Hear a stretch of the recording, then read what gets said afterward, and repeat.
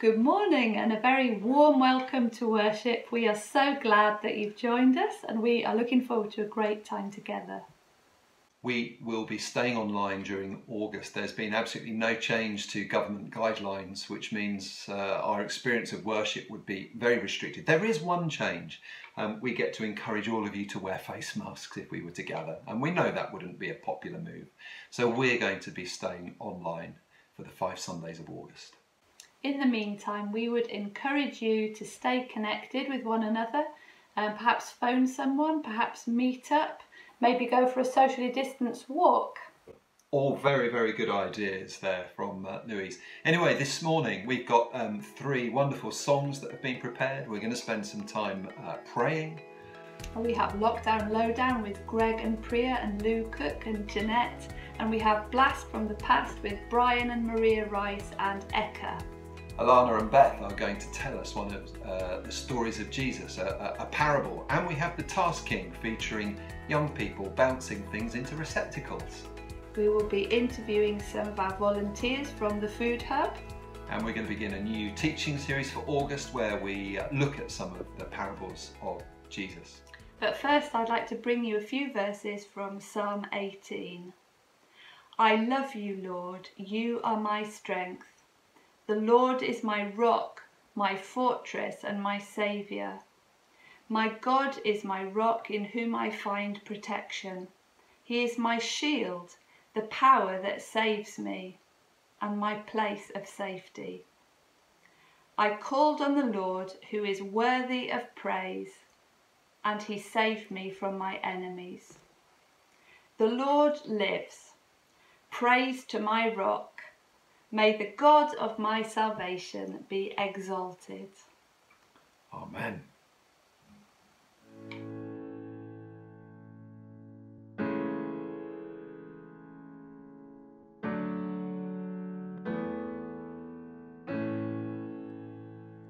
You unravel me with a melody. You surround me with a song of deliverance from my enemies, till all my fears are gone. I'm no longer a slave to fear. I am a child of God. I'm no longer a slave to fear. I am a child of God.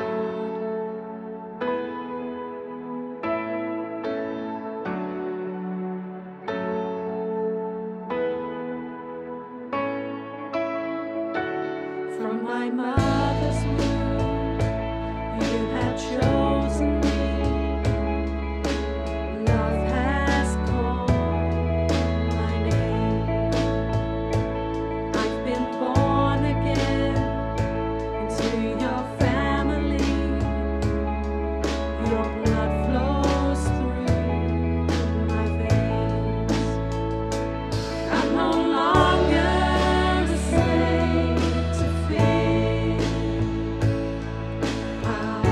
am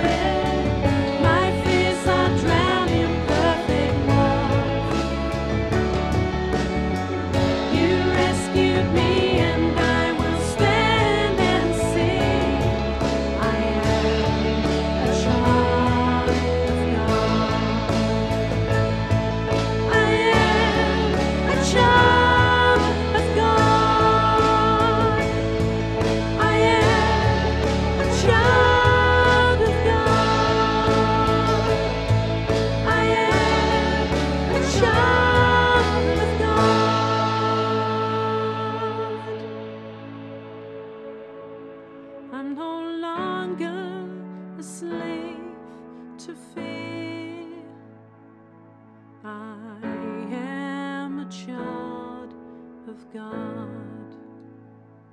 I'm no longer a slave to fear. I am a child of God. Let's pray. Father, we ask that you would draw close to us this morning as we come to worship you. Would you comfort those who grieve? Would you heal those who are ill? Would you give strength and health to those who are caring? And would you give your peace and assurance, provision and protection to all of us who feel anxious about the future?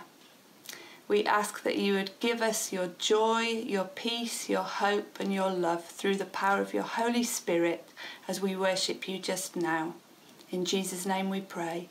Amen.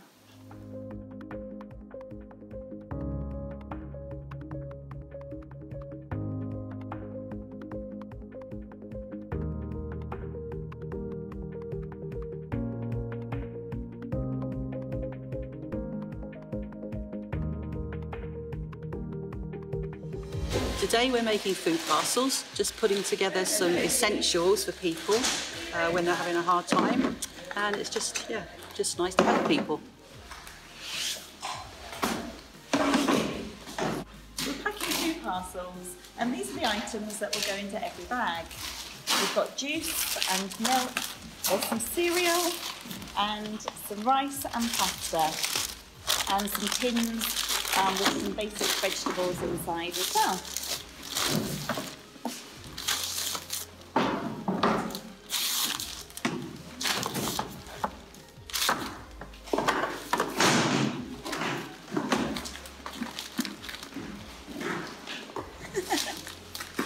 I volunteered because I wanted to feel that I was making a difference and helping those that are in desperate need at the moment.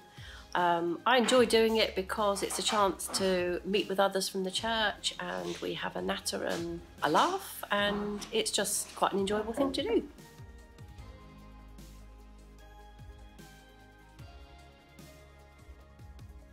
I volunteered to help packing food parcels because when the COVID situation first hit, then we heard so many stories of people being really worried about their jobs and covering basic costs. So I thought this was a simple way to help, and I enjoy doing it because it's good fun. It's lovely to be in the church building again and meeting up with others and just doing something productive.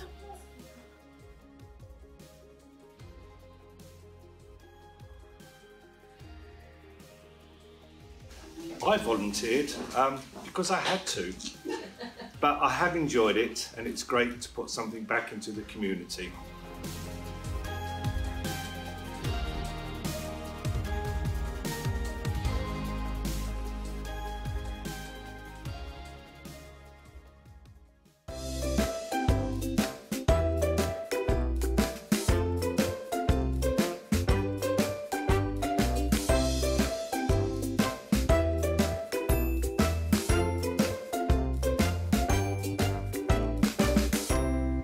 Here is a man who buys and sells things. He is called a merchant. He has a fine fur coat and a felt hat with a floppy feather. It's his favourite. The house he lives in is huge. It has 5 floors and a fish pond with a fountain in the front garden. The merchant has everything he wants. He has 15 rooms filled with furniture. He has 4 freezers full of food and 3 fridges for fizzy drinks. And there is more money under his mattress than you could ever imagine. Much more. Yes, the merchant has everything he wants until... One day in a shop window he sees something special. It is a wonderful white pearl. £500,000, says the man in the shop. It's even more money than the merchant has under his mattress, but he wants the pearl more than anything in the world. He hurries home. He has a plan. He sells his furniture, his fridges, and his freezers full of food. He sells his house, his fountain, and his fish pond. He sells his fine fur coat, but the felt hat with the floppy feather he keeps. It's his favourite. He borrows a barrow and bundles in the money. Off to the shop he trundles to buy the pearl. Oh dear, he's still £6 short. Sell me your hat for £6, says the man in the shop. The merchant laughs. He hands the man his hat and takes the pearl. Hooray! The pearl is his at last. Jesus says, God is like the merchant's pearl. It costs everything to know him, but he is worth more than anything in the world. Matthew chapter 21, verses 28 to 31.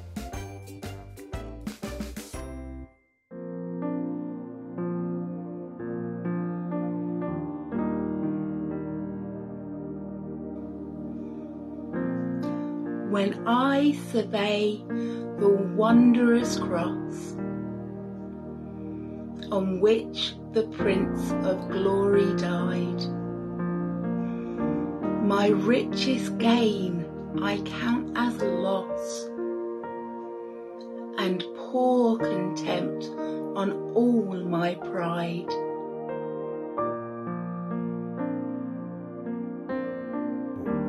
Forbid it, Lord, that I should boast, save in the death of Christ my God. The very things that charm me most, I sacrifice them to his blood.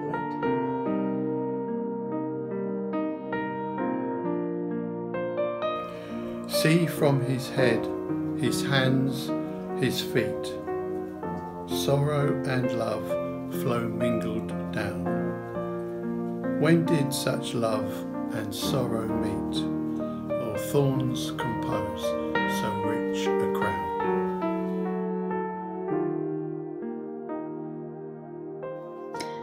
Were the whole realm of nature mine, that were an offering far too small, love so amazing, so divine, demands my soul, my life, my all.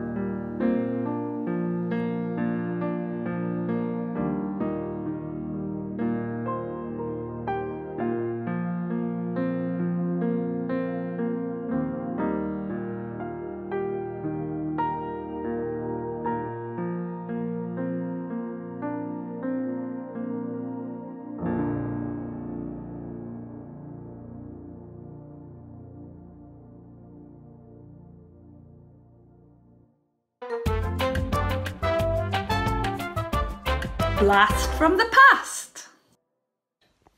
Hi, Hedge End. Morning, Hedge End. How you doing? Or evening. So, Maria, when were you part of Hedge End Salvation Army, The Gap? Hi, we arrived in Hedge End in 1995. We had just got married. We've just celebrated our 25th wedding anniversary this year. Very exciting. And we were there 6 years to 2001. Okay, Brian, why did you come to Hedge End, and what's the story behind The Gap? We came to Hedge End. Both of us have been running churches, Maria at Poole, myself on the Isle of Wight, for several years. And in training college, there was a phrase that stuck with me in an Old Testament lesson, which was from Ezekiel, I looked for a man to build up the wall and stand in the gap so that I wouldn't have to destroy the land. And that phrase, standing in the gap, stayed with me from 1992, and it wouldn't go away. And we both felt we wanted to plant a new church, and we were kind of influenced by Willow Creek and John Stott, who's talked about having 1 foot in the Word and 1 foot in the world. And all that came together beautifully when we felt called to plant. And we came to Hedge End because the Salvation Army was going to shut it down, and it was like the last ditch attempt, and it was a brilliant place just to start from scratch. So Maria, what has happened since we left The Gap? Loads has happened since we've left The Gap. We found ourselves called out of officership as strongly as we felt we were called into it. And we found ourselves placed in God's hands, and where he was going to take us next was to land in Derbyshire. Brian continued using comedy in evangelism and being used by lots of different organisations and churches travelling the UK. We are blessed with two very beautiful girls, Naomi and Beth. So when we landed in Derbyshire, we felt that we needed to stay here because that was the roots that they were putting down, and this is where God had placed us as a family, and God used us. So that's where we find ourselves. Brian went into teaching and I went back to nursery nursing. Okay, Brian, so where are you now and what are you doing? As Maria said, I went into teaching. So where I'm now, I'm at a secondary school, about 1,400 students, teaching RE and philosophy up to A level. And we are in a local church and we are working with them, doing their alpha courses and helping them with their outreach too as well. Maria, as she mentioned, is at a local primary school doing nursery nursing there with lots of dainty little ones. I get the big teenage ones, which I just love. Maria gets the dainty little ones, which she loves. So we are still very much involved in the local community and ministry. So then, Brian, how did your life at the Gap influence your life now? It changed absolutely everything from that initial calling and that scripture from Ezekiel. We never looked at things the same again. Our constant mindset was absolutely shifted to thinking about how unchurched people feel when they set foot into a church building, or if they don't set foot into a church building, how we could communicate the word and the world and bring those two things together. So we remain constantly aware of that in all that we do. Our ministry work is in our school and in our workplace and in our church, and we are always thinking about how unchurched people feel and think and how we can connect all those things together. Okay, Maria, so 6 years, what do you remember most about your time at the Gap and anything that you particularly miss? Well, firstly, I think I've probably forgotten from the start, our girls now are grown up. Naomi is at Sheffield University and Beth is at Leicester University, although they're both joined us for lockdown, so it's all fun and games in our house at the minute. But yes, getting back to the things that we remember from Hedge End, I think the heady days of planning and prepping and again just being very aware of the culture that we were in and how unchurched people feel about coming to church, and they were exciting days doing that. I think one thing that clearly stands out, we started with a Friday night drop-in, and whoa, that was a good experience. That was a roller coaster of a ride. And what is great to know now is some of those youth that started in that drop-in, I know have become Christians and are attending the church now or other churches in the locality, which is just fantastic. I remember what's the word? It was very fluid on a Sunday morning, that people would arrive. We would start at, I think it was 10:30, and at 11:15 people were still joining us, which was just fab, that people felt free and okay with that, and we were fine with that. It was just great to see everybody.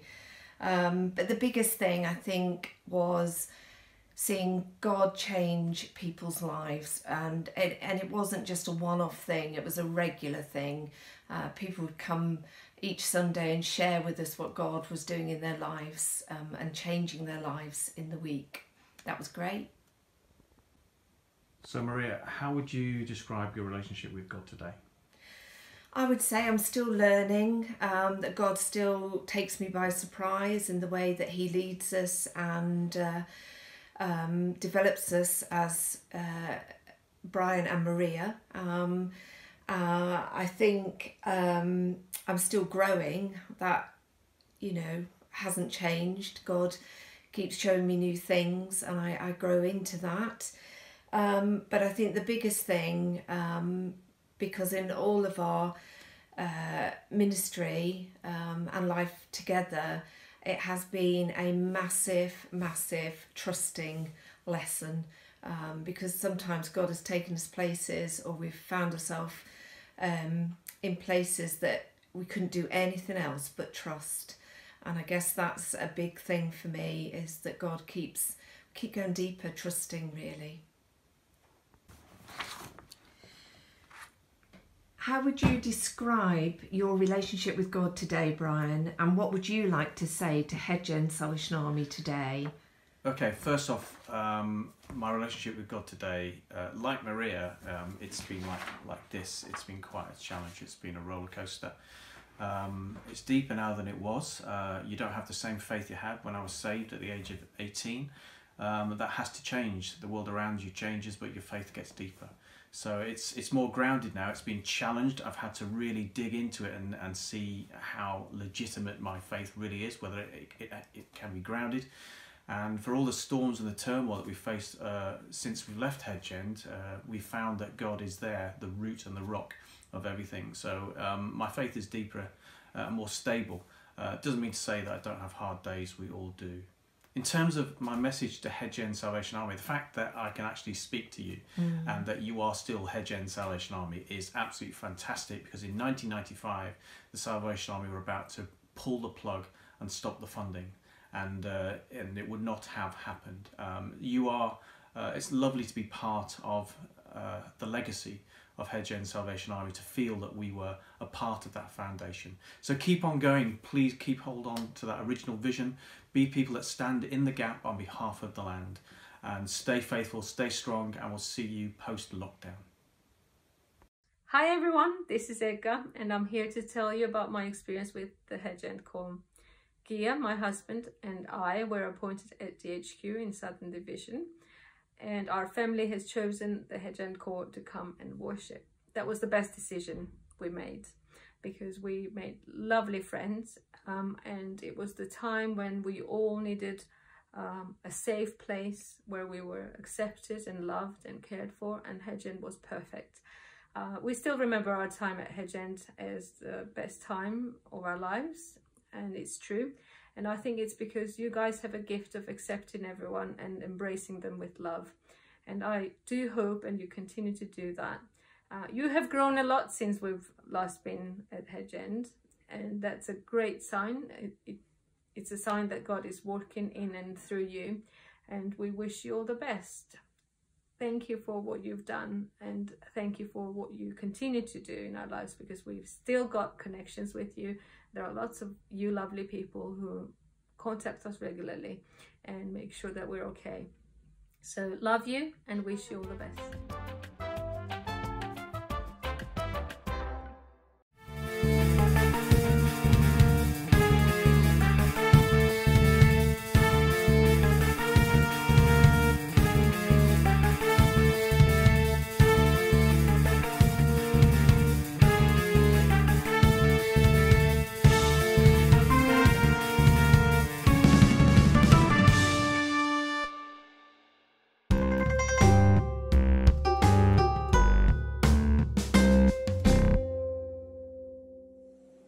Hello, and welcome to Tasking. I'm the Task King, and this is my assistant, Katie. Kate, what was this week's challenge? Make a trick shot using any ball into any container. The most difficult trick, or the most surfaces bounced off before landing in the container, wins. Trick shots can be judged as follows. More bounces are better. Big balls are better than small balls. Angled surfaces are better than flat. Roll-ins are nice. Projectile to receptacle ratio is important, as is the elusive X factor, which makes it a lot easier when we're defending our choices. There's a strange phenomenon which happens and only seems to happen to winners. First off it happened to Alan, and then it happened to Ben, and now sadly Freya has succumbed. How do you suppose this was ever going to fly, Fraji?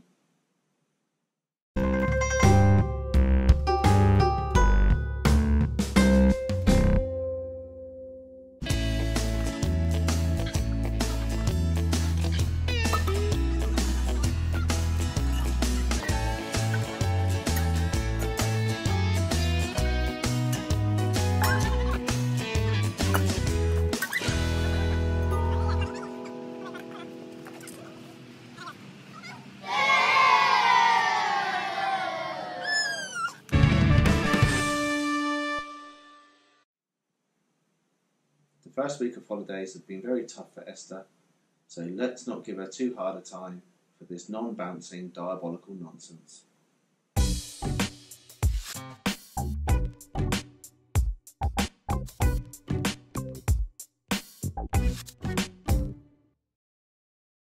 Next up, Ben. His video looked great until we slow-moed it and found out that Bex did half the work, so it's only fair she gets half his points.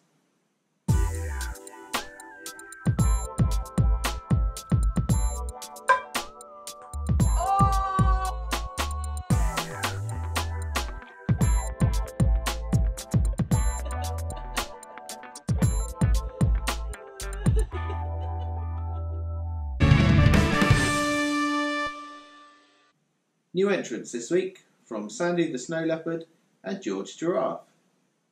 Welcome and thank you for your videos.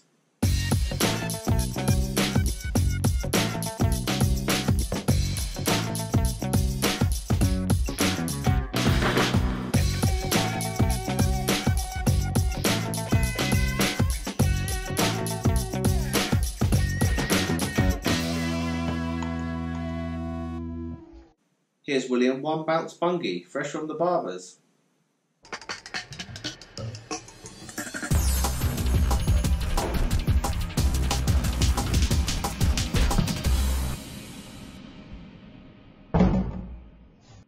Josh and Bex next with some more pantics.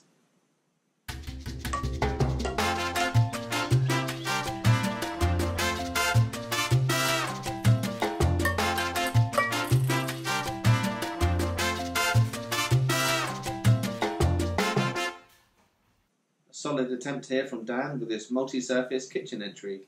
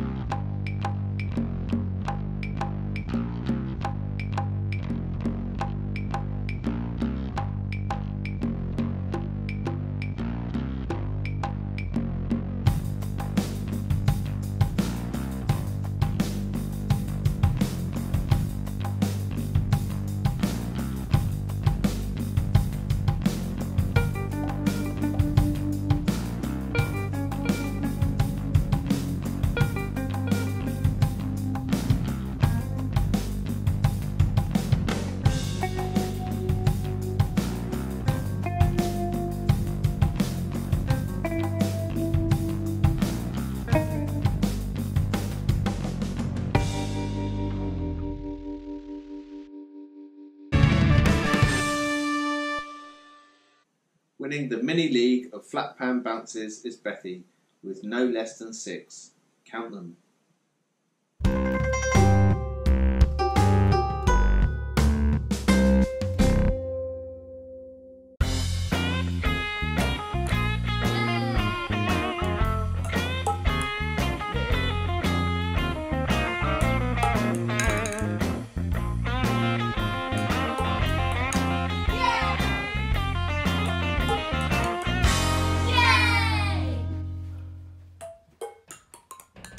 Yay!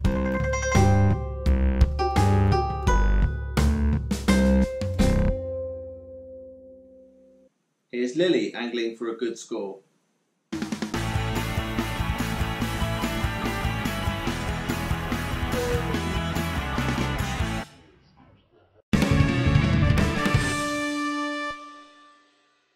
Third place this week is Beth with this 12 bounce stair spectacular.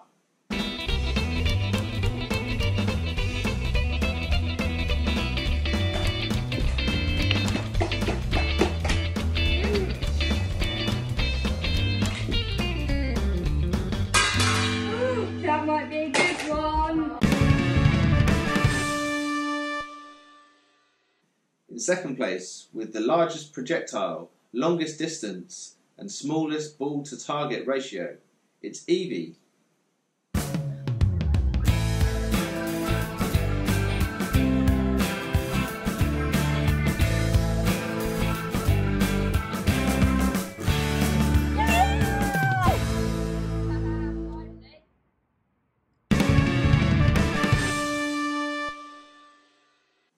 Finally, All the judging criteria flies out of the window if you do trick shots like this week's top trump.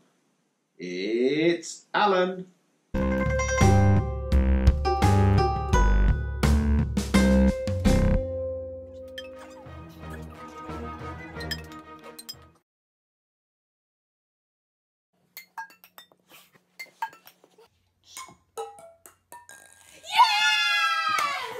Now do your eyes closed. Alana is now blindfolded. You can see her blindfolded.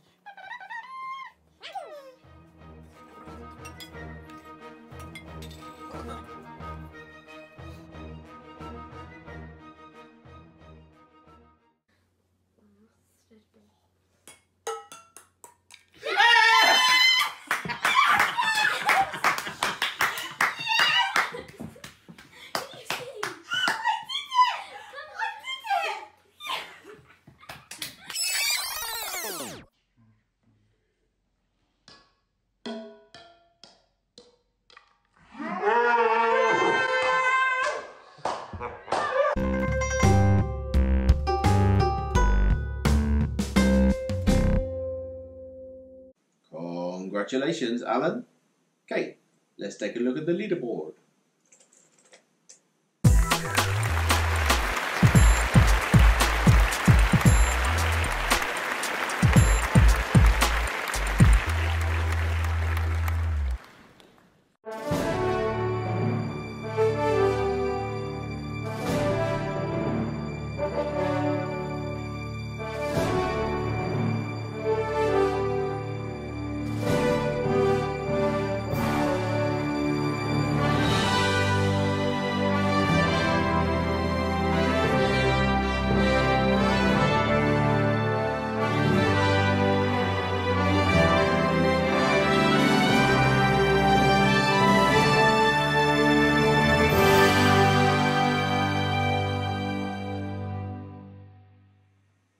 Okay, what is this week's task? Make a friend from an inanimate object. Make a video introducing us to your friend and give us their backstory. Well, hey, so go to the cupboard, maybe grab a broom, put some eyes on it, a little bit of hair, introduce us. This is Benny the Broom. We met in 1984 with our student King's Cross Station, and we became lifelong friends.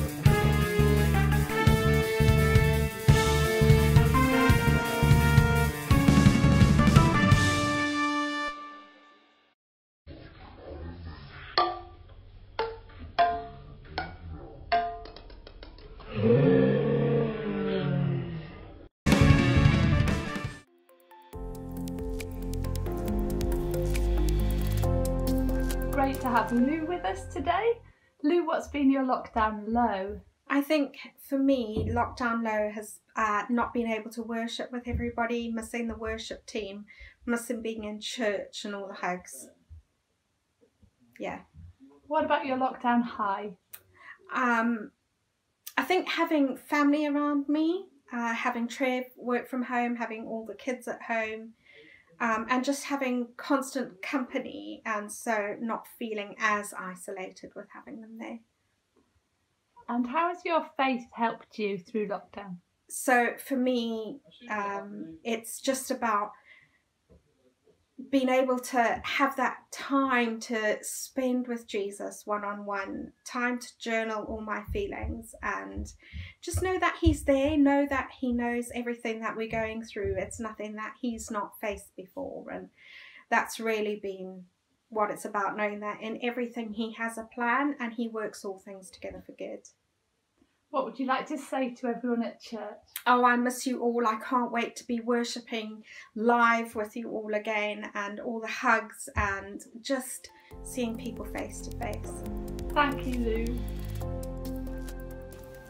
We're very pleased to have Jeanette with us this morning. Jeanette, what's been your lockdown low? My lockdown lows have been concerns really for people around me, mostly neighbours, I have to say. That have been shut in their homes and have been afraid to come out.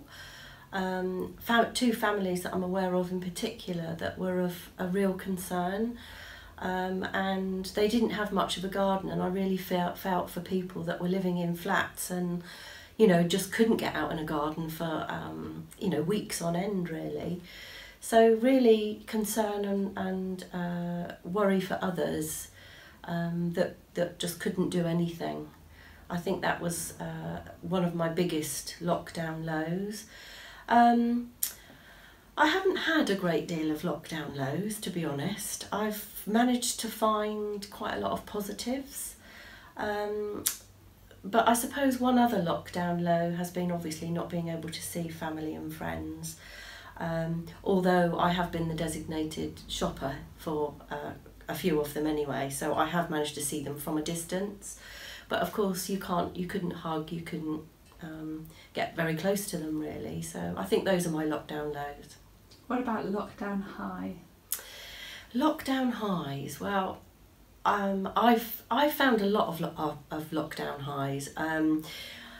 I've been very fortunate in the fact that God has blessed me with a few days work a week, so I haven't been furloughed and I haven't been made redundant, and I really felt that God, that was a gift really, that I've been able to continue working.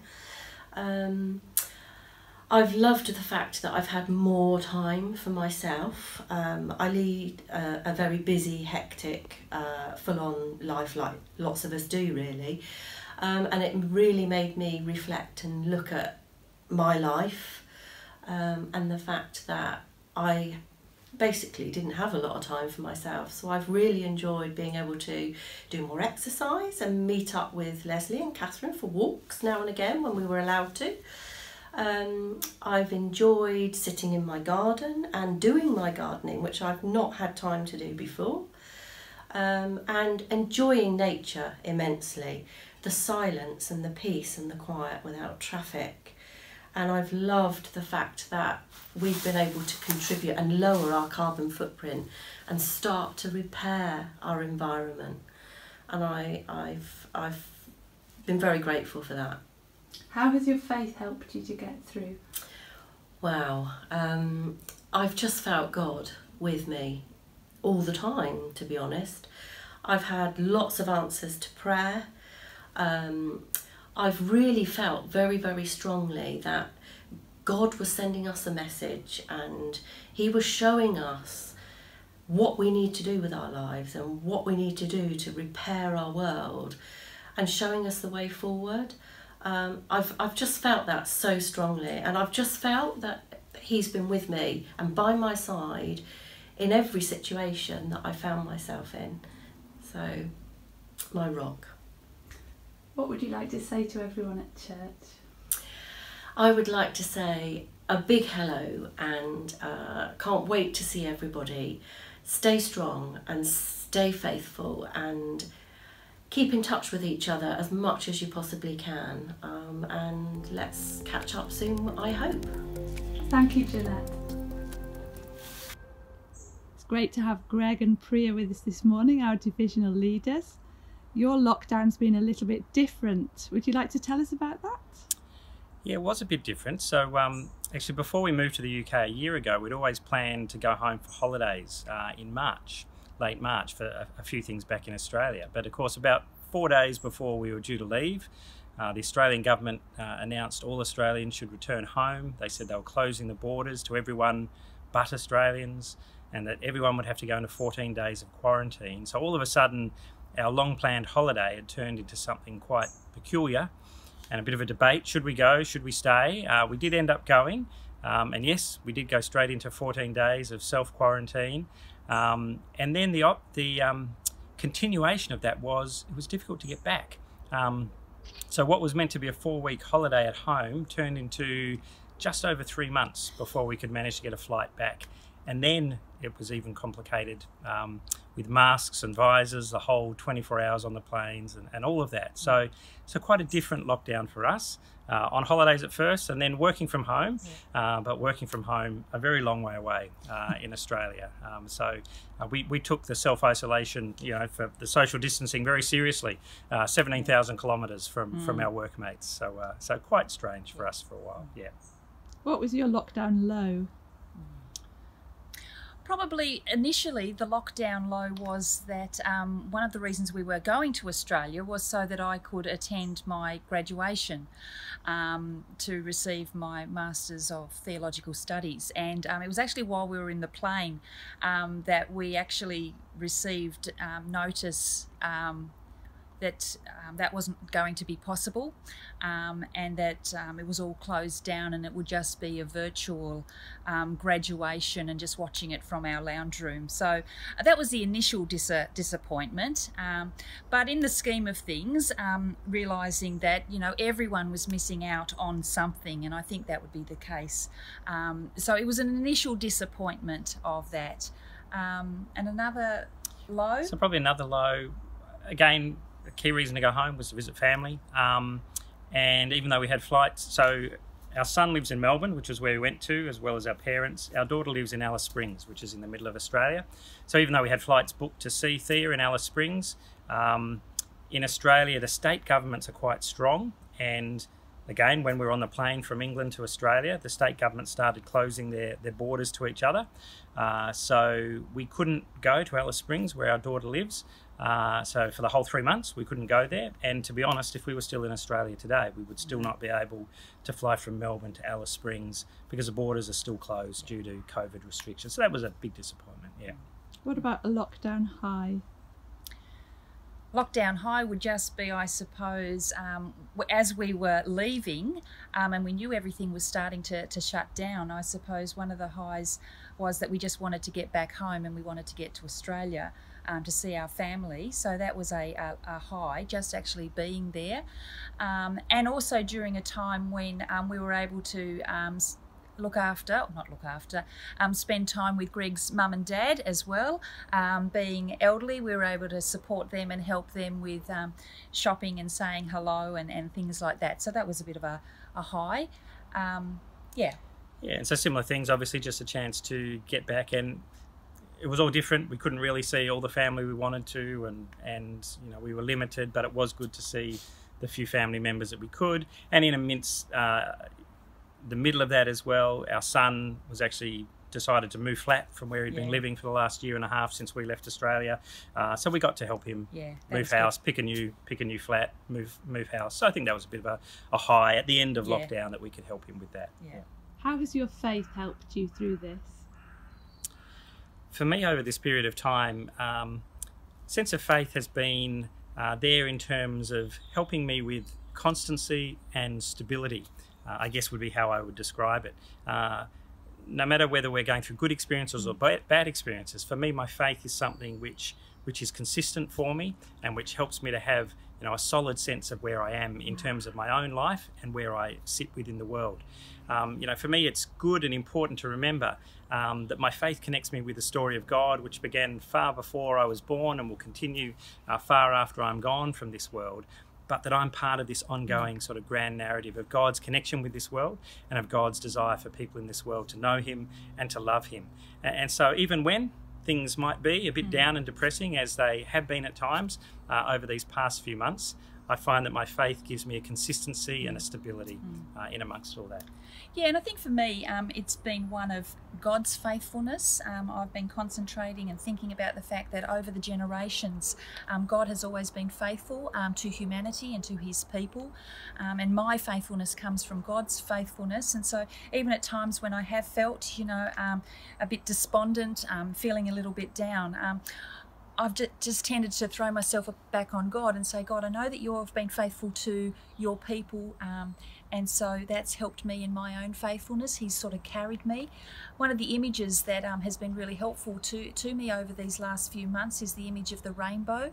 If we think of the rainbow is something that God gave to humanity, saying to humanity that he loves us, that he believes in us, and it's a sign of hope. And so the rainbow has been very helpful. And, you know, as we've gone around, you know, and you've seen them too, around the streets, in the windows, we've seen all these images of rainbows. And it's really been encouraging for me, that sign of hope, that God has not forgotten us, that God is still with us, and he will always be faithful. And so that's been a real encouragement to me over these last few months.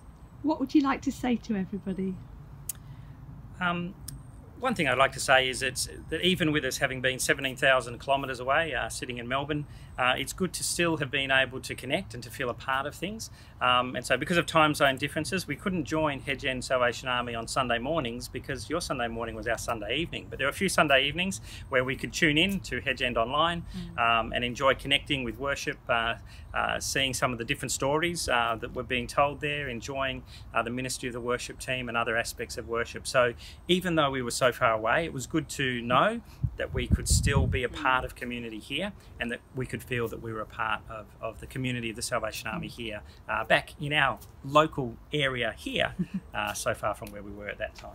I think on a more practical level, one of the things that I would just like to encourage people to do is to continue being safe in this environment that we're all going through at the moment.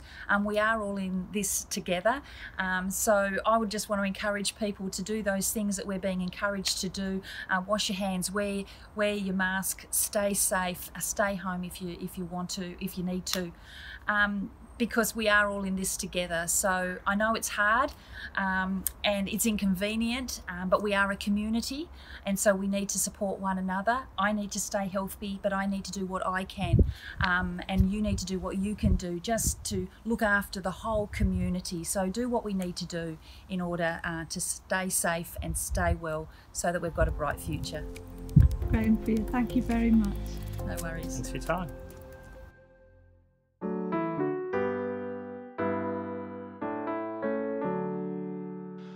Blessed assurance, Jesus is mine.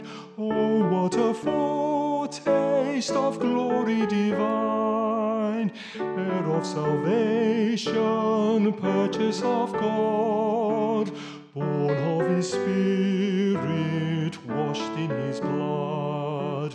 This is my story, this is my song, praising my Saviour all the day long. This is my story, this is my song, praising my Saviour all the day long.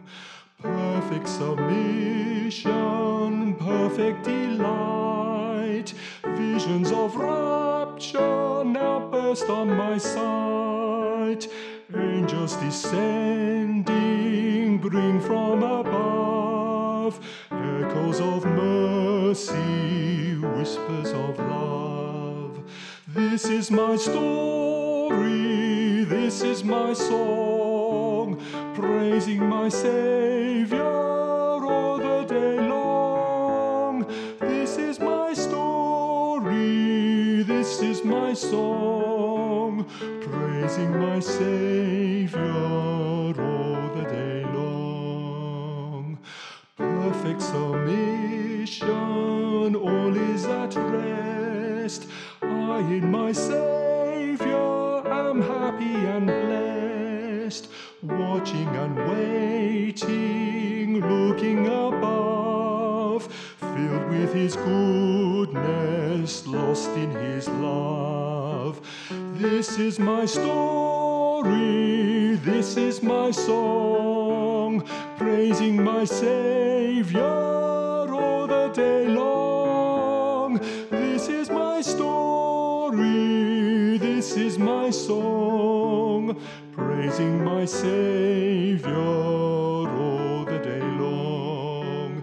This is my story, this is my song, praising my Saviour all the day long. This is my story, this is my song, praising my Saviour all the day long.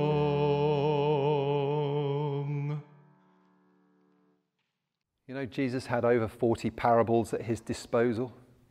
Using stories was a favourite teaching device of Jesus. He told them all the time to help people to think and understand more about life, and it's likely that he used these stories more than once. So over the coming Sundays in August, we're going to have the chance to look at 5 of these parables. Now, many of Jesus' stories began with the kingdom of heaven is like. In other words, something of the reality of God's nature or character or rule is compared to something else. And today that kingdom comparison is made with a merchant who comes across an item so exquisite that he simply has to possess it. Again, the kingdom of heaven is like a merchant in search of fine pearls. On finding one pearl of great value, he went and sold all that he had and bought it. Or the kingdom of heaven is like a jeweler on the lookout for the finest pearls. When he found a pearl more beautiful and valuable than any jewel he had ever seen, the jeweler sold all he had and bought that pearl, his pearl of great price. Now, it is with great sadness that I read this week that the Argos catalogue is disappearing. Well, it's going online. And I guess that's a good thing, because in the last 48 years, almost 1 billion copies have been printed. That is a lot of trees. Now, for the Davis family, handing out 4 copies of the Argos catalogue to the kids before a journey through France has probably actually saved lives. And for that reason alone, I shed a tear. But I think further back to my youth. The annual Argos ritual commenced during October, studying and scrutinising the pages as the hunt for Christmas present ideas began. And you roughly knew the budget for different family members, and you would kind of grade the items that you saw. Information needed to be submitted to parents by mid-November in case relatives started phoning and asking which presents the kids would like, with suggested gifts allocated by a strict sort of relative generosity criteria. Now, the emergence of the highlighter pen in the 80s greatly helped with this process, as identifying and marking items in such a way that they could be easily retrieved became much easier. And incidentally, that highlighting procedure also applied very, very nicely to the Christmas Radio Times. Back to Argos. Once a paper round and a job at the Tesco delicatessen had been secured with the influx of additional funds, Argos helped with the additional identification of items such as Sega Mega Drives or Betamax VCR type purchases. Argos helped a generation to source and cost such high-ticket items. And here we have a tale about a merchant who is looking for high-ticket items, pearls that would exceed even what you would find in an Argos catalogue, or ratnas. And this merchant identifies a particular pearl, and he has to have it, and he sells all he has to obtain it. Now, the beauty of the parables is that they're not flat, one-dimensional tales. You can't just pin them down and say, well, it means this, or it means this, because many meanings can be drawn from most of the parables. They teach us on many levels. And the Jewish tradition was to sit around and reflect on a teaching, and someone would propose a possible meaning, and someone else might say, yes, but could it not also mean this? And of course, these observations wouldn't be mutually exclusive. Both things could be true at the same time. So we're going to explore 1 or 2 thoughts around this merchant and see if any of the ideas have resonance with us. Now, the most often heard explanation is this. In the story, we are the merchant. Jesus is the pearl of greatest price. Once we discover him, we must give everything we have that we might possess him. Now, there is merit in the idea that we would go to great lengths to be connected to the Christ, to be friends of Jesus. And anybody who's been following Jesus for longer than 20 minutes with any semblance of sincerity or integrity knows that there are sacrifices to be made. There are things that we would turn away from and reject for a greater gain, and things that we would strive for that perhaps we would have once neglected as the kingdom of God reorders our lives. However, in the story as Jesus tells it, the merchant, our first consideration, us, buys the pearl, Jesus. Nowhere in the Bible's narrative is there the merest hint of a suggestion that salvation, the gift of Jesus, can be purchased or earned or deserved by anyone. Jesus came to offer himself to us as God's free, healing, restoring gift. So let's be clear, we can't buy him. We cannot earn our way into his presence, into his family. We can have it, but we can't buy it. But that said, this idea of sacrifice is part of what it means to be a follower of Jesus. And maybe someone needs to hear and reflect on that notion this morning. Maybe there's something that actually needs to change because Jesus is infinitely more valuable than the values to which we're living today. Something needs to be relinquished that we might possess him more fully. Maybe that's you. Moving on, I remember the first time I heard a slightly different interpretation. It was mind-blowing. Jackie Pullinger, speaking at the Roots conference, Salvation Army conference up in Southport, and she talked about reversing those roles, imagining Jesus is the merchant and we are the pearl. And Jesus seeks for precious pearls, and having found one particularly exquisite example, he gives all that he has to purchase it. Now, when Jesus tells this parable, he's speaking with the knowledge that he will give his life. He will lay it all down on an instrument of torture and murder, a Roman cross, to secure the object that he so desires, a restored relationship with humanity, which includes me and you. We are that precious to him. Philippians 2, verse 7 says that Jesus emptied himself. He had nothing left to give. And this makes perfect sense to us. The sacrificial death of Jesus is at the very heart of our faith, and we are, or we should be, totally humbled by this truth. God so loves the world that he gives. And maybe someone needs to be reminded this morning of just how precious they are in the sight of God. Maybe someone needs a reminder that the death and resurrection of Jesus Christ, it's a story that includes us. We're part of that. It was done for us. Is that you? Do you simply need to be reminded that Jesus did all of that because he loves you? Would this bring new life, fresh hope and deep meaning? Is it you?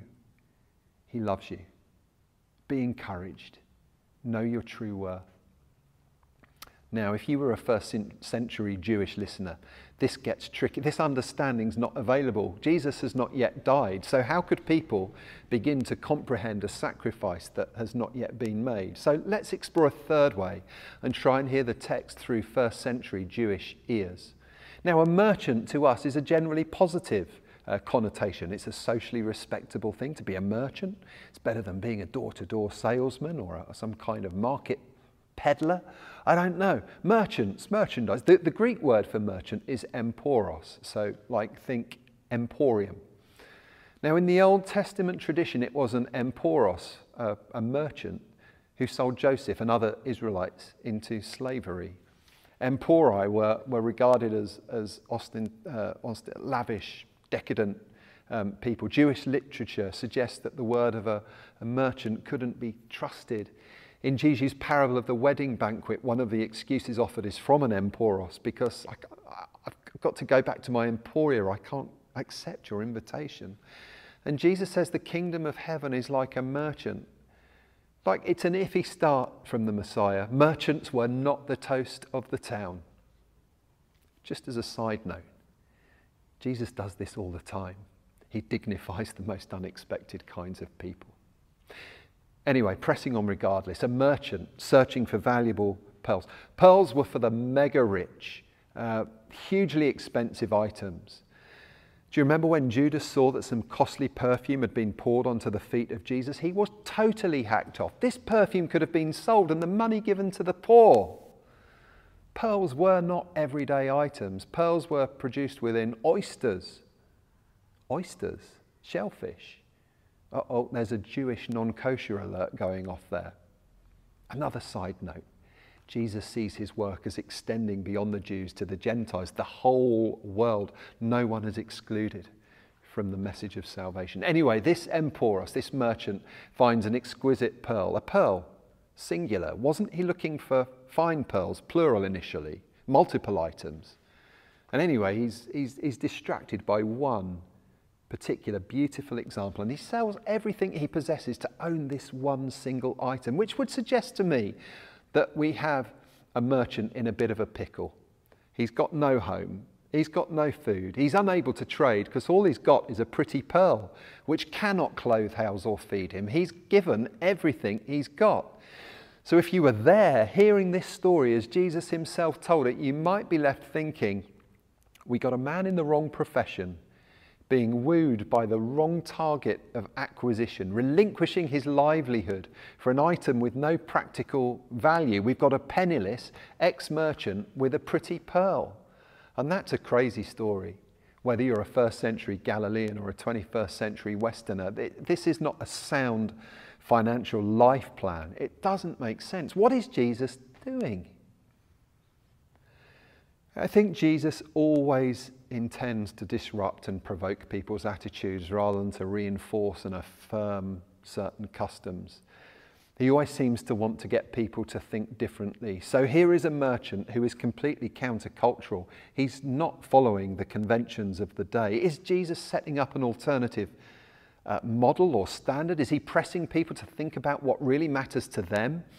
Is he asking what lengths they would go to in response to finding that one thing that mattered? Does that speak to us this morning?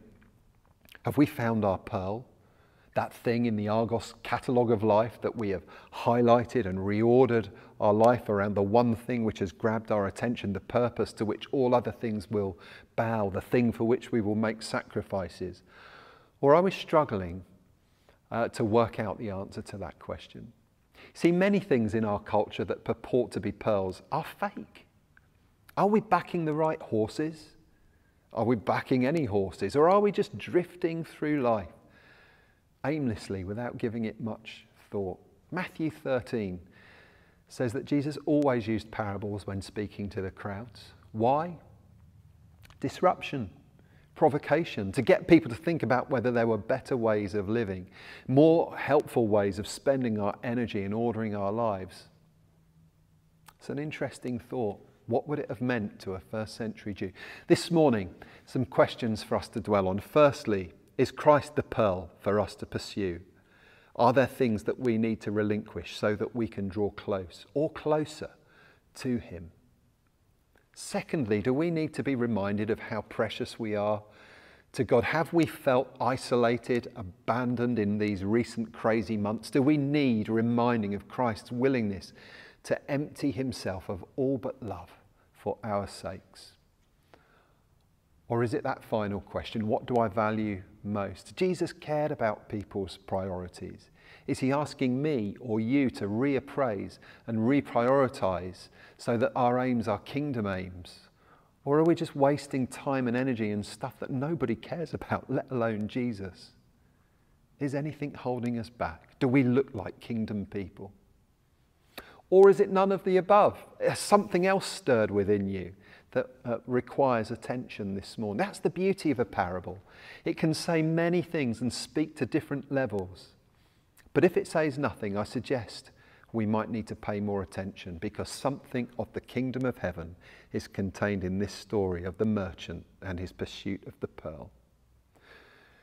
Well, friends, during these unusual days of pandemic and impending Argos catalogue absence, may we hear the still small voice of Jesus telling us that we are beloved children and that he is worthy of any sacrifice we could make or any reordering of life that we might undertake. May something about this curious story draw us and drive us towards our pearl of great price. Amen.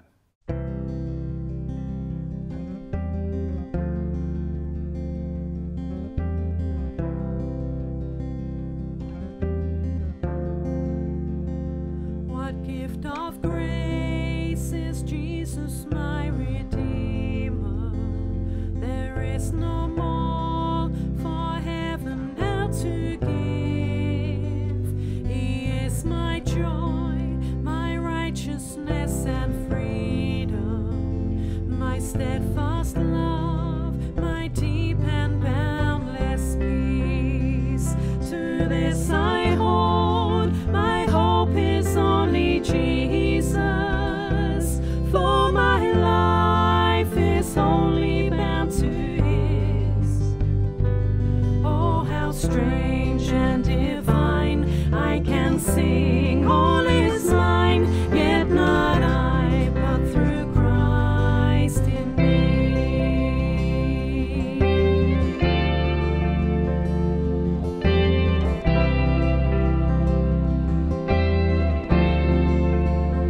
The night is dark.